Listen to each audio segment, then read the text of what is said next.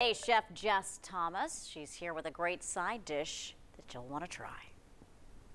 Hey y'all, it's Jess. In the summertime, you want some really good vegetable side dishes to go along with your grilled meats or veggie burgers. Esquites is one of those dishes. We actually had this when we went to Mexico, and it's been really popular in the US to have elotes, which is the corn on the cob version.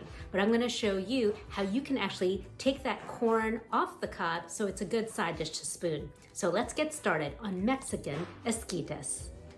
We're starting with 4 ears of corn that we cut off the cob.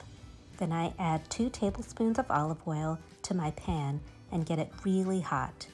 Next, I add my corn and I pat it out in a single layer. After about 3 minutes, the bottom gets nice and brown, and that's when I will stir, but not ahead of that.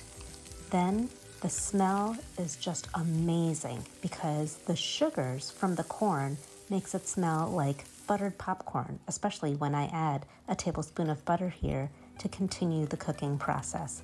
This is going to take another 6 to 8 minutes. For our sauce, I've got 2 tablespoons of mayonnaise, 2 cloves of garlic, jalapeno, but make sure you remove the seeds and chop it finely because we just want that flavor. I've also got some cilantro and some green onions.